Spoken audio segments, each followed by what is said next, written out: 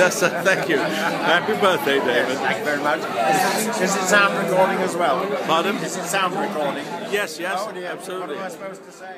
Come on ahead, come on ahead, Alexander's ragtime.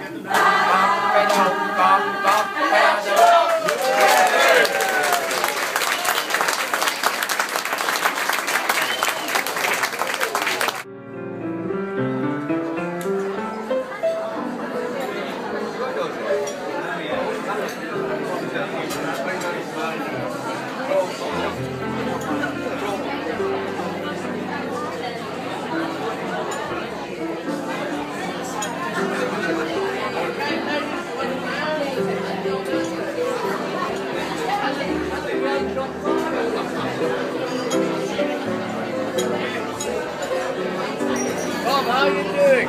Good. Pretty good. Always a pleasure. This is fun, isn't it? It's fun, yeah. Yeah. Where are you? No, where are you on here? Oh, well, there's me and there's Elliot. There he is. That's Well, I've got Liz trying to knock me over, haven't Well, I? here we are. Yeah, it's lovely, isn't it? And what a nice day for it. Yes, yes, I hope so, yes. And the book is going to be nice, the memory book. Yeah, isn't it? Yeah, all those photographs. So there she is, the driving force behind the whole thing. That's lovely. How about? Thank you, Val. David, can I point this thing at you? Yes, thank you. Happy birthday, David. Thank you very much. Is it sound recording as well? Pardon? Is it sound recording? Yes, Oh dear, absolutely. what am I supposed to say? Well, make sure that your telephone is definitely off. I'll give you another one. Here's to each and every little thing. Your little thing and my little thing. And if your little thing ever needs something, remember my little thing's not doing anything. That's great. I love that. Thank you very much. Hey dear David, happy birthday to you.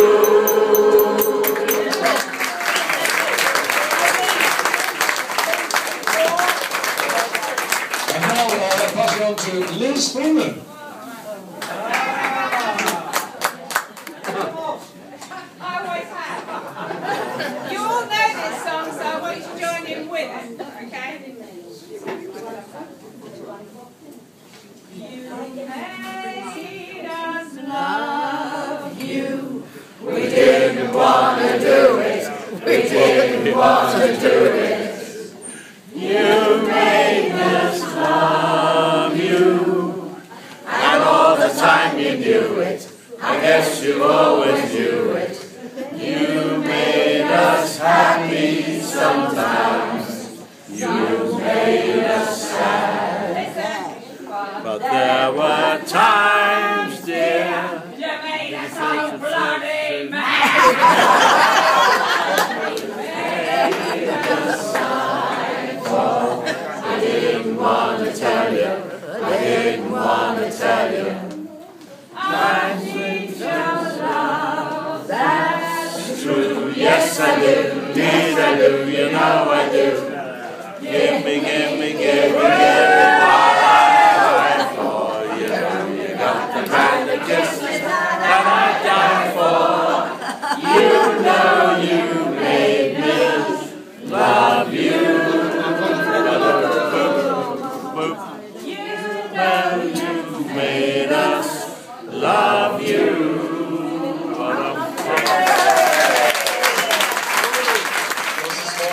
In my mother's life.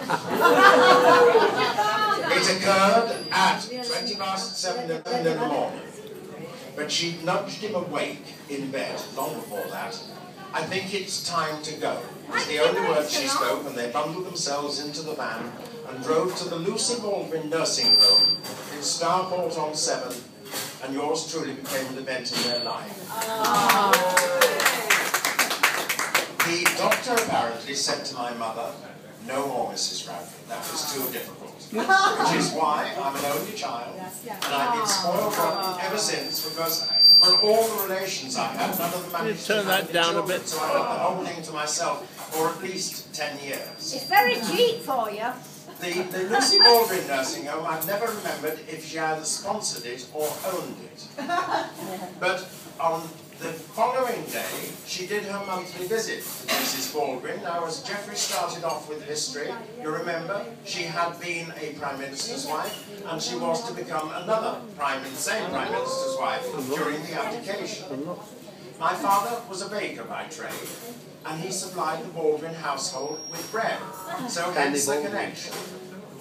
Some 60 years later, when I'm with my conservation group on a holiday, we do the 3 choirs cathedrals, and we're walking down the aisle in Worcester Cathedral, and there, to my surprise, because I certainly did not know this, lie Stanley and Lucy Baldwin, incarcerated in a tomb, and their stone is in the aisle.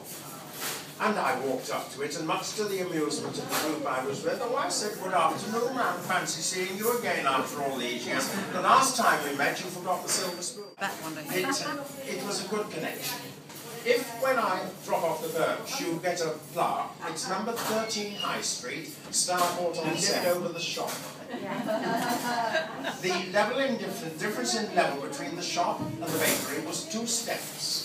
And if they wedged the door open, my playpen was put at the top of the steps. So, because, you know, staff were a bit short in those days, they only had 1 girl in the shop. They kept the shop open until 9 o'clock the night before, so my mother must have been very tired, bless her. But when people came into the shop, if they came over to the playpen and made a fuss on me, I would gurgle and burp and carry on and just enjoy the attention.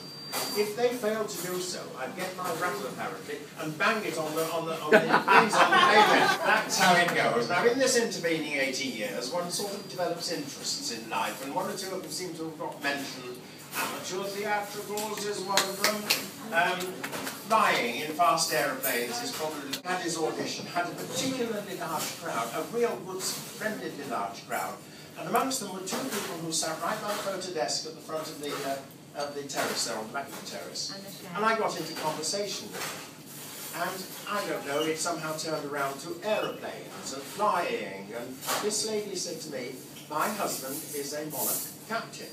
"Oh, is he?" I said. Well. And so we started to talk a bit of shop. Amongst all this, then the word Concorde got mentioned. We were married on the Concorde. Oh. Were you? I said. I didn't know, but I do know it now. The one in Manchester used to stand outside. It now is in a hangar, and it is available for corporate events. You can take either the inside of the aircraft or have a meal under the wing. We in the Puebla crowd know somebody who has certainly done that, but she had her 2nd wedding ceremony on board the Concorde. Chat her up. I'll tell you who she is. Stand up. Because you've all given me an album today. She has got the most fabulous wedding album. And one of the photographs in it is this lovely lady stepping through the front door of a Concorde, and you know how you have to crouch down because it isn't very big. We're all in full bridal gear. And when she showed it to me, I said, "Well, that's door 1 left. That's where I used to work." Yeah. Which is where I've always said to you, the hair wore off because I could touch the ceiling. Because, you know, if I stood up straight and didn't slouch, that's what happened. Wonderful. So I saw this and I thought, now that takes me all back to an event which I've told some of you before, the others I haven't. It's the very same spot where I endured the only time an overshoot in Concorde. And this is coming into London, we're all coming down on descent. And from that seat you can only see over passengers' heads and out through the window, and you can see the green fields of Epsom and all the other places floating by. And we're right over the runway, and all of a sudden, up into the sky we go through a 90-degree turn. And I turned to my stewardess next to me and I said, "Look at all their knuckles, they've all gone white. And all their faces are all gone, ah!" You know, it was a dramatic event in everybody's life. Last Sunday morning at coffee in Blacksmith's Passage now, didn't we talk about Concorde noises? Again, this is without any prompting from the conversation. Last Saturday on the theatre terrace, some good gentleman comes in and books a ticket for the pantomime. Last Sunday, he sits down because his knees are hurting, and I'm sort of commiserating with him because I know exactly about hurting knees. Yeah. And then he starts to talk about this and that, and I said, "Where do you come from?" And he said, "Oh, Staines." the place where the Concorde used to make all that dreadful noise coming down the main street. And I thought, well, you can't seem to get away from this aeroplane. She's playing Mrs. Vassad in Waldorf Salon. Her name is Melody. Just tell her that I've told you this, but when you look in the album, unlike other sets, she was telling me the cleaners told her when they got there that they washed the aeroplane down for her and then they polished it. They get on the wings and polish it and clean it. They take the front row of seats out in the rear cabin so that the bride and groom have got space enough to kneel down, and the Reverend Father, whatever religion he might be, stands in the vestibule between the two loos. The most unglamorous but that's the only space there is, because it's all rather tiny. So you can't go to the lavatory. The people in the front cabin all turn round in their seats and face aft, and the people in the back cabin are facing front forward so they can see anyway. And so they went through this whole wedding ceremony and then went down outside the aircraft, all gleaming and polished like goodness knows what, was a lovely open roller. And the chauffeur standing by it, all dressed up, young and handsome he was too. And now off to, wherever they went for what wasn't done, when he was back home to watch the kids, because they've already got one. I think I'm right in telling you. It's very, very, very, very good memento of where I used to work, and I thought this has come home.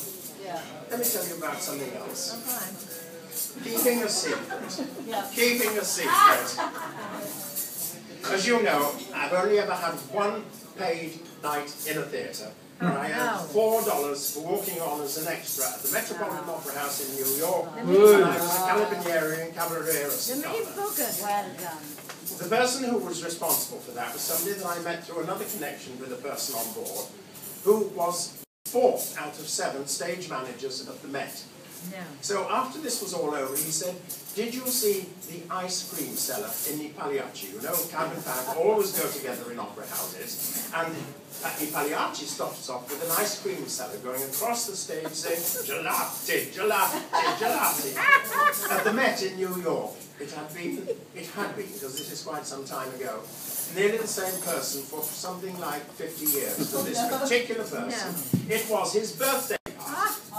And they all said to themselves, we've got to celebrate, because not only has he been here as an extra for 50 years, but he's 75 years of age. He does not speak one single word of English. He came across on a boat, landed at Ellis Island, went into the bowels of the Waldorf Astoria Hotel, where he became a kitchen porter, where he still lives in, and his only hobby was walking on at the Met.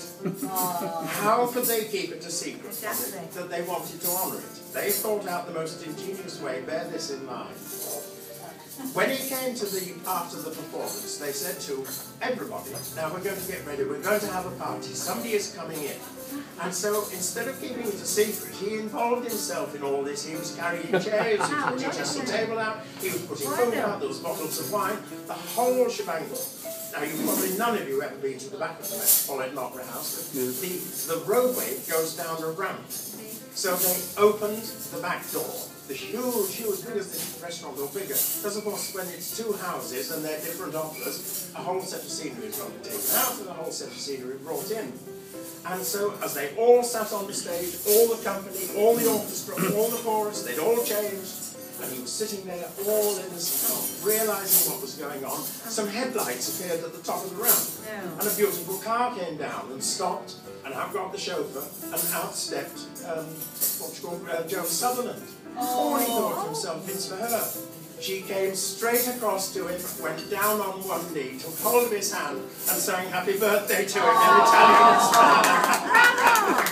He burst into floods of uncontrollable tears, apparently, and called himself silly for days and days and days. But what a lovely way. But they kept it a secret from him.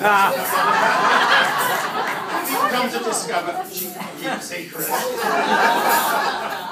Folks, I've whittled on enough.